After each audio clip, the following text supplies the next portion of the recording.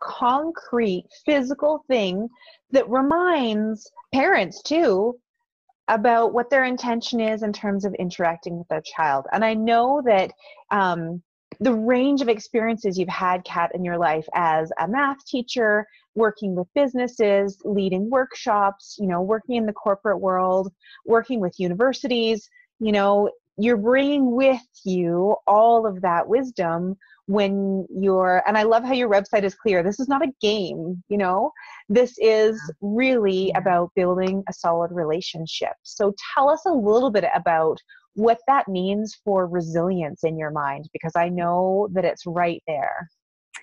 What we have to be careful with is that resilience